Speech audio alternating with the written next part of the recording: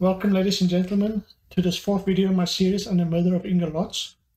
In order to keep the video short, I've decided to break episode 4 into 3 parts. Now, episode 4 in its totality will deal with the investigations by the police, as well as the private investigators from between the murder and April the 12th. Now, April the 12th is a very important date in this case, and you'll come to understand why a little bit later. But let's look at how the police was set up at the time. Now, the Shiraz complex is located in the area of the Cluttersville police station, which is adjacent to the much larger Stellenbosch area. Now, each police station has a uniform branch. These are the officers that do patrolling in their vehicles and that are the first responders to incidents that are called in. So when attending to a crime scene, a first responder has several duties, and it depends on the crime scene, obviously. In the case of a suspected suicide or a murder, the first duty of a first responder is to check on the condition of the victim and to provide any medical assistance that may be required, and to call for an ambulance, even if the victim appears deceased, because that can only be confirmed by a medical professional that has the authority to issue a death certificate. So if there are no suspects to pursue, as it was in this case, the next duty of the first responder would be to secure the crime scene. Now, in most cases, this would involve cordoning off the crime scene tape, and to ensure that no unauthorized persons goes beyond the tape. Then the first responder is responsible to make calls to ensure that a suitably qualified person arrives to take over the management of the crime scene. In most cases, that would be the duty detective. And it is the detective then that decides who can enter a crime scene, and it's also the detective's duty to call the necessary crime scene investigators and forensic specialists to start the processing of the crime scene, to look for and to collect evidence. Now, each police station does not have their own crime scene investigators. Basic crime scene investigation services such as fingerprinting, photography, videotaping, making sketch plans, etc. are provided by a centralized local criminal record center, LCRC. And the Cluttersville station was within the area of the PAL LCRC. Then there's also a provincial LCRC who can undertake more sophisticated investigations that the local LCRCs are not equipped to undertake. Now, after Christopher Pistorius found Inge's body, he asked Andre Beelders, a resident in the Shiraz complex, to call the police. And Andre Beelders called the Stellenbosch police station, not the Cluttersville station. And the phone at the Stellenbosch station was answered by a Captain Frans September, who was the shift commander that night. Andre Beelders told him that someone committed suicide at the Shiraz complex in Kleine Welgevonden. Now, because the complex was in the jurisdictional area of the Cluttersville police station, Captain September called and reported the call to Cluttersville police station. But as there were no duty officers available at that time, because they were all out in other calls, Captain September decided to go to Shiraz himself. And when he got there, he was met by Christopher Pistorius outside, who then took him up and showed him where Inge's flat was. So at this time, Captain September was the first responder. And he entered the flat, and he assessed the crime scene and determined that Inge was dead, and that she did not commit suicide, that it was murder. And while he was upstairs doing that, a second person arrived, Sergeant Claassen, from the Cluttersville police station. And he was on routine patrol that evening when he heard about the suicide at the Shiraz complex on the radio. He responded to this call, and when he arrived at the flat, a white male person. I assume it was Christopher Tourist, showed him up to the flat. And when he got there, he met up with Captain September, and both of them again went through the crime scene, and they both came to the conclusion that Inge did not commit suicide and that she was murdered. Now, as first responders, obviously they had attitude. They needed to call somebody to come take control of the crime scene. They also had to call the ambulance people to come and assess whether Inge was really dead and to issue a death certificate. To this end, Sergeant Claassen called Inspector Joseph Mathibi, the duty officer at the Cluttersville police station, informed him that it wasn't a suicide, but it was murder, and that an ambulance needs to be dispatched, as well as a call needs to be made to the duty detective. So now that an ambulance and the duty detective have been called, the next duty of these first responders was to secure the crime scene. But it seems that neither September nor Claassen had crime scene tape with them. So September called Captain Bertus Prince, who together with Sergeant Mark Cornell were doing patrol duty in the Stellenbosch area.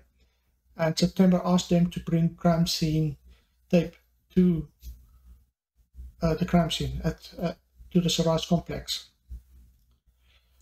Before the arrival of Prince and Nell with the crime scene tape, two members of the Stellenbosch ambulance service arrived, as well as Inspector Mathibi, accompanied by two student constables.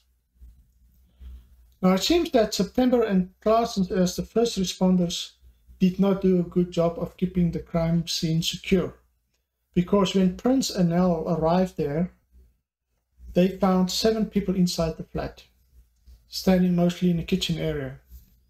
There were 2 from the ambulance service by Inge's body and 5 police officers, September, Claassen, Mathibi, and the 2 student constables.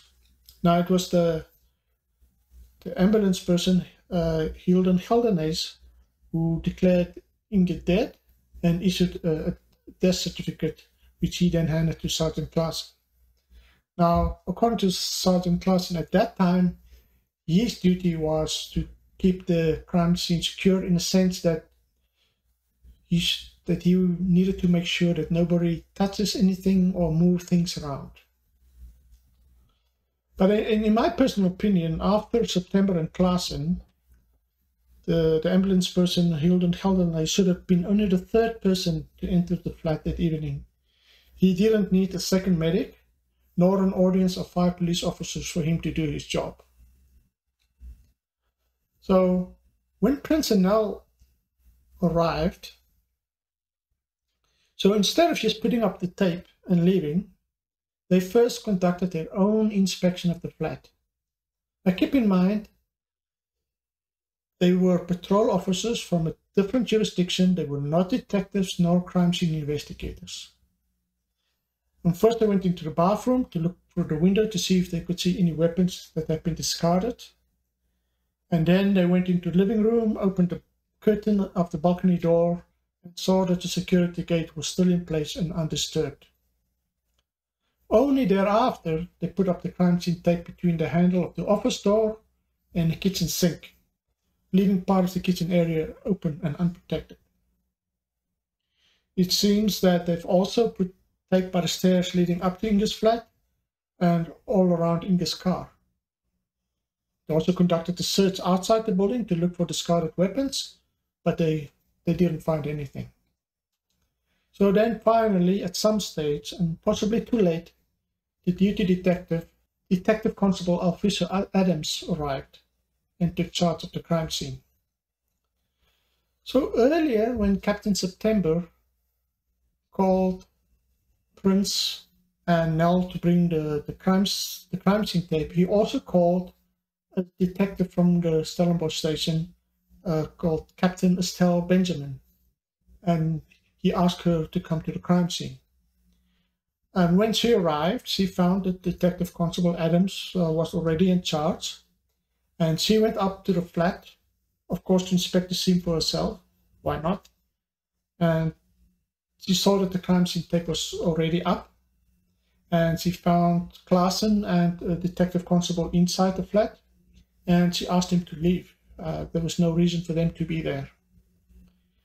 Thereafter, she called a senior superintendent Perry, the chief detective for the Boland area.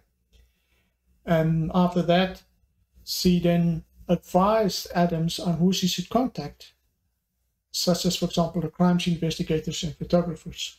So I get a sense here that Detective Constable Adams perhaps wasn't very experienced, and that Captain Benjamin decided to provide some guidance and assistance on what to do next.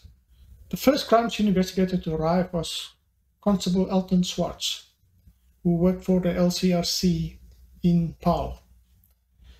And when he got there, he first reported, as he should, to Constable Adams, who showed him through the crime scene. Now, Swartz then waited for the crime scene photographer to arrive, and Inspector Desmond Scher, and between the two of them, they decided to call their duty officer, Captain Andries Matthias, and he arrived about 30 minutes later. Now, following another inspection of the crime scene, a joint decision was made to call somebody from the provincial crime scene investigation team, and a call was made to Superintendent Bruce Bartholomew. Now, in the meantime, at about midnight, another detective from Cluttersville arrived, an Inspector Raymond Peterson. He met with Detective Constable Adams, who showed him through the crime scene, and I assume that as Peterson was more senior than Adams, he took control of the crime scene thereafter. So while the crime scene investigators were waiting for Superintendent Bruce Bartholomew to arrive, Peterson, who was now in charge of the crime scene, took the photographer Desmond Scher through the scene and pointed out certain things that he wanted to have photographed. Then, thereafter, Scher worked out and planned a route to follow through the flat in order to shoot the crime scene video, so as to avoid bumping into things and to disturb any evidence, such as, for example, blood spatter. Then he taped the crime scene video and he took some crime scene photos. Now I'm going to show an edited version of the crime scene video. It's about 15 minutes long. You may see short flashes of Inge's bloodied hair and of her knees, and you will see a lot of blood spatter. If you may find this disturbing and upsetting, then please do not watch the video and skip over it.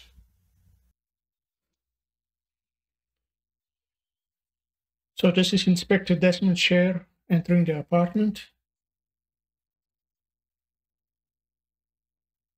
So Inge's body is in a couch there.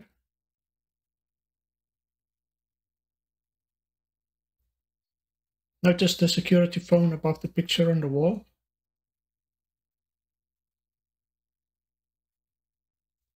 And the crime scene tape tied to the faucet of the kitchen sink.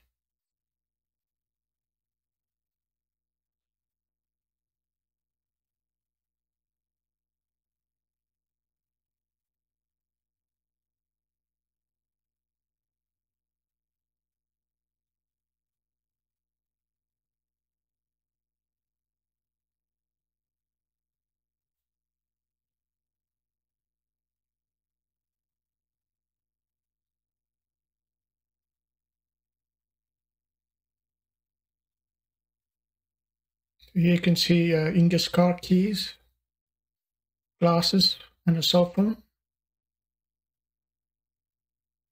And right underneath the handbag.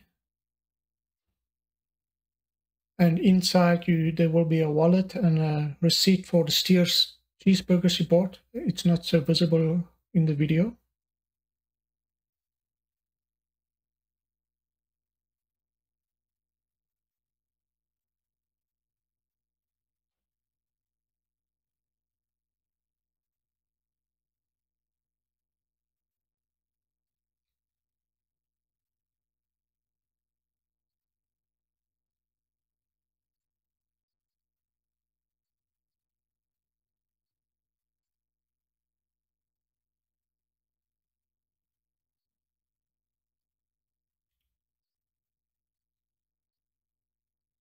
Those are the curtains of the balcony door.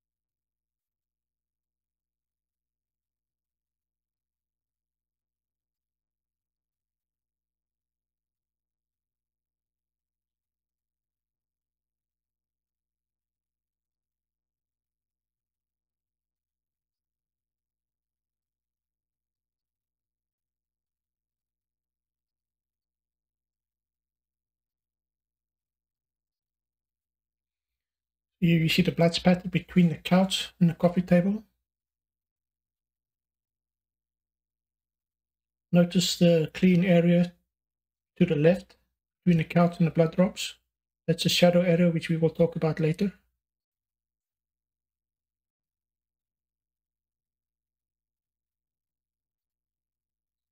There was also some drops on the table. And that is the DVD holder and Inge's drinking glass with a straw in. Now, according to her mother, she always drank with a straw, without exception.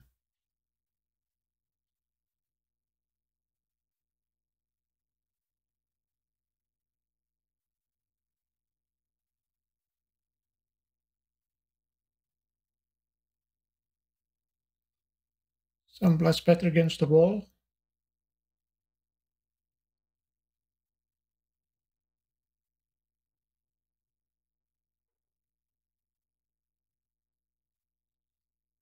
And on the couch,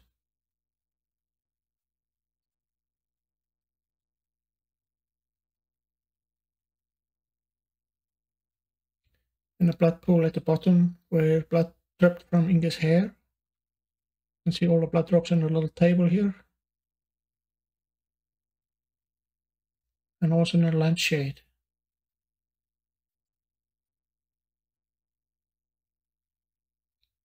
That's the magazine Inge was reading at the time. There's a big blood drop there on that page.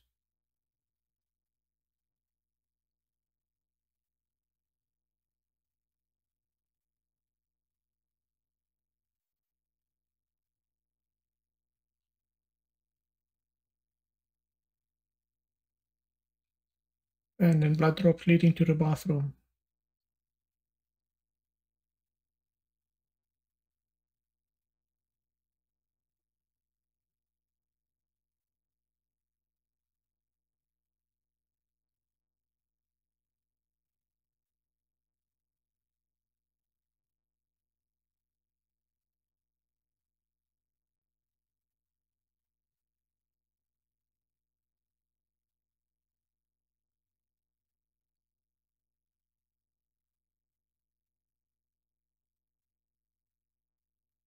That is the window through which Prince and Nell looked for discarded weapons.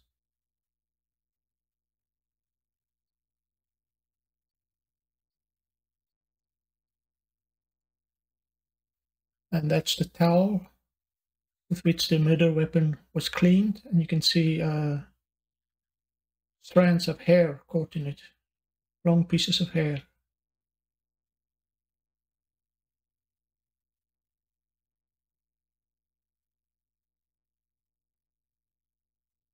And there is the infamous blood mark, which we will discuss in great detail in another episode.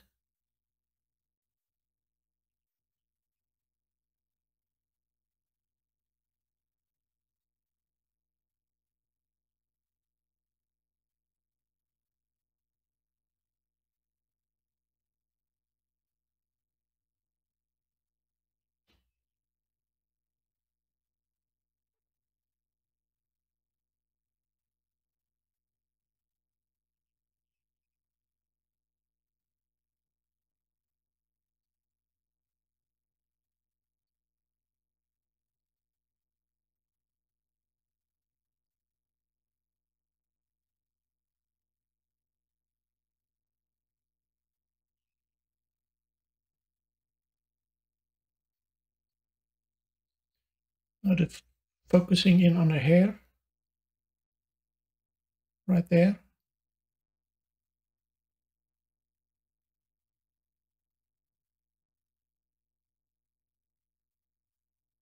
And there's another one on the inside.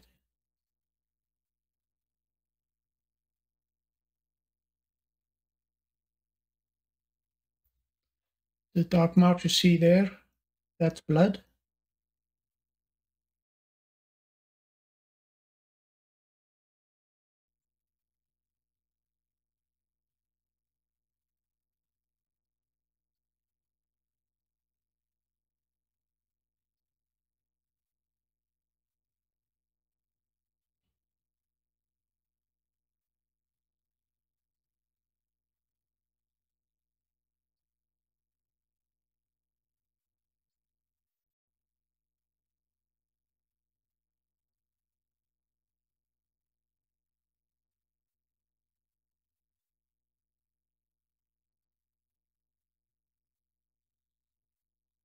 And then some used tissues in the waste bin.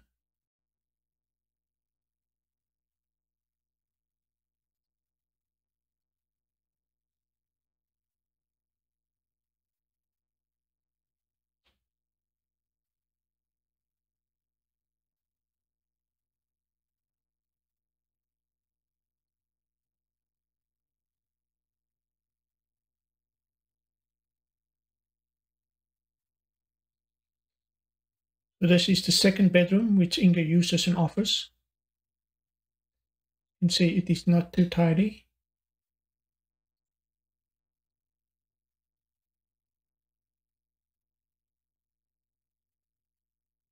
And that there is Inge's laptop.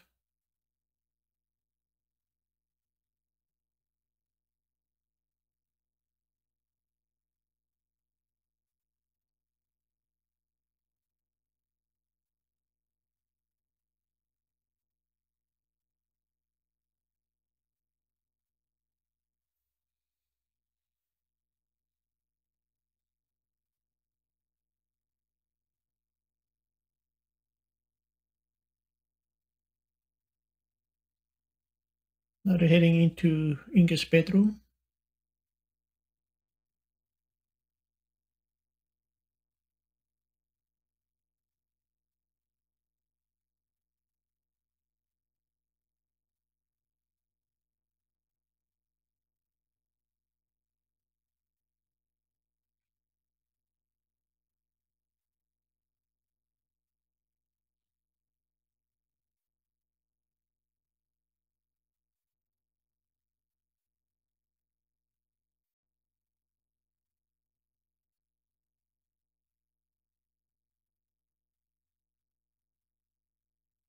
You'll notice that the bed has been pushed away from the wall.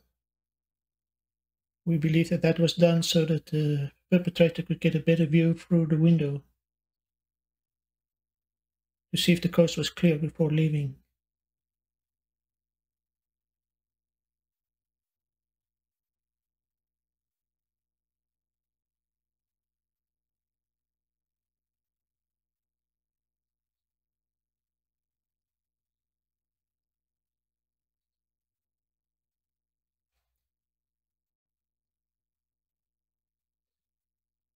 We're not sure what happened with the suitcase and why it is in that condition.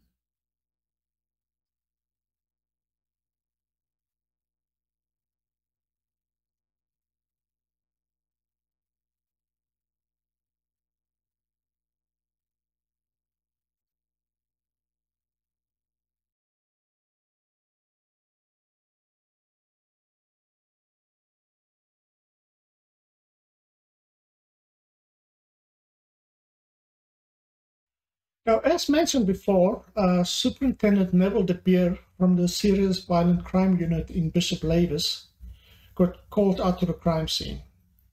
And when he arrived, he met with the most senior officer on the scene at the time, Senior Superintendent Perry. And he gave de Beer an update in the situation and what was going on. Then de Beer wanted to go to the apartment to see the crime scene for himself, but when he got there, the crime scene investigators were busy, Schwartz, Scher, and Matthias, and they told the bear that he could not enter the flat. He then went downstairs to wait there. Now, sometime later, the bear did enter the flat for a short period of time, about 30 seconds, because they requested him to remove the DVD from the DVD player. Now, apparently, he had a similar DVD player at home, and he knew how to operate it. And the DVD disc, he just placed down on a coffee table. Now, when Captain Bruce Bartholomew arrived at about 12:45, 1:45 in the morning, he met with Neville the bear outside in the parking area, who then showed him up to the flat. And when he got to the flat, the crime scene investigators were already in there, and at the time, Desmond Scher has already done the video, and he was busy taking crime scene photographs. Bartholomew then took control of the crime scene. He was the most senior crime scene investigator there. And he asked all the officers that were standing in the kitchen area behind the crime scene tape to leave the flat. And then in consultation with Constable Schwartz, it was decided to begin a search for fingerprints later on that morning under natural light conditions. They decided not to do it right there and then because it's not a good idea to do fingerprinting in artificial light conditions. Schwartz then left the crime scene to attend to other matters. Bartholomew then called Superintendent Johannes Koch from the biological unit of the forensics laboratory to conduct investigation of the blood spatter and the blood marks in the flat. Then Bartholomew used his electrostatic dust lifter in the area around the couch and the coffee table and in the bathroom to look for shoe prints. Now, when you step with a shoe on the floor, it will leave a pattern in the microscopic dust particles. And the pattern in most cases will not be visible to the naked eye. Now, with an electrostatic dust lifter, or rather an electrostatic dust lifter is a device that generates electrostatic energy, and this then lifts the dust particles onto a thin mylar film. And in doing so, dust patterns made by a shoe will become visible. So if you look at this picture, first you cover the area of where you suspect there to be a shoe print with a thin mylar film, and you use this device to apply an electric current to it. And then you turn the film over and apply oblique lighting to make the print visible. Now, Bartholomew found several clear shoe prints. He then inspected the shoes of all the police officers that entered the flat and found that all the shoe prints were made by their shoes, except for one shoe print he found in the bathroom, which appeared to have been made by a sports shoe. Sometime later, staff from the Stellenbosch morgue arrived to remove Inge's body. However, before Inge's body was removed, Bartholomew covered Inge's hands in envelopes in order to preserve any evidence that might be under her nails. Now, Superintendent Koch also asked Desmond Scher to take photos so he could mark the location of where he found specific pieces of evidence. Now, this photo shows the blood mark on the bathroom floor. Now, TC and TD indicate the location of hair, and TE the location of a blood smear from which Koch took a sample. Now, this photo shows a blood drop between the couch and the balcony door. Now, by studying the position and appearance of the blood pools and blood spatter, Koch concluded that Inge was attacked where she was found on the couch. In other words, the body wasn't moved there from another location. Now, for example, look at these photos. You'll notice here a clean area to the left of this line. We call this a shadow area. It is clean because the couch was in the way of the blood spatter. And this illustrates how a shadow zone is formed. Now, Koch did not observe any significant cast-off marks, as one would expect from a bloodied object swinging at high speed. But there are many variables at play, and in this case, Inge's hair would have prevented a lot of blood transfer to the object. Now, there was some blood spatters that were found on the wall, on the floor, in the magazine, and a coffee table, but not very many. In the bathroom, Koch observed a bloody towel on the floor. And in this photo, TK and TL indicate the position of hair found on the floor underneath the sink. Throughout that morning, Koch collected the following items and put them in sealed evidence bags: the duvet cover from Inge's bedroom, toilet paper found on the floor of the ensuite bathroom,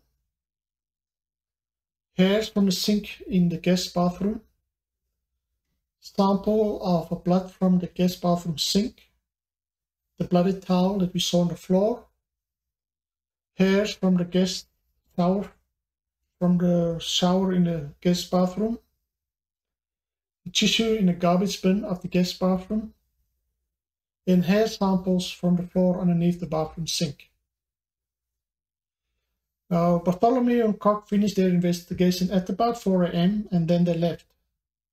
And as the officer in charge of the crime scene, Bartholomew locked the apartment and kept the key with him. Koch then placed seals on the door to prevent anyone from entering the flat. So that's all for today. That was part 1. Part 2 will come out soon, and followed by part 3. There's still a lot of interesting information to be revealed. And I hope to see you soon. And stay tuned. Thank you.